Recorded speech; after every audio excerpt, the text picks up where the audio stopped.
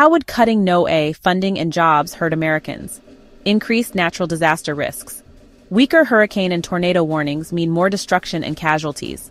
Less wildfire tracking means a greater risk of uncontrolled fires. Delayed flood warnings mean higher insurance costs and property losses. Severe economic consequences. Less accurate forecasts mean billions in lost revenue for agriculture, aviation, and shipping. Fishing industry collapse means food shortages and price hikes. Coastal infrastructure at risk means more flood-related damage. Harm to climate research and environmental protection. Less data on climate change means a slower response to rising temperatures and extreme weather.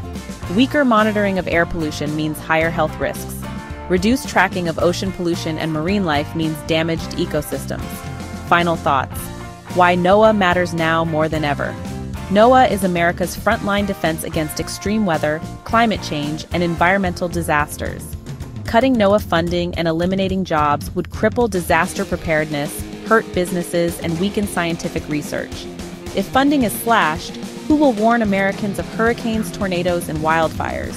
Should NOAA's budget be cut, or does it deserve more funding? Tell us in the comments.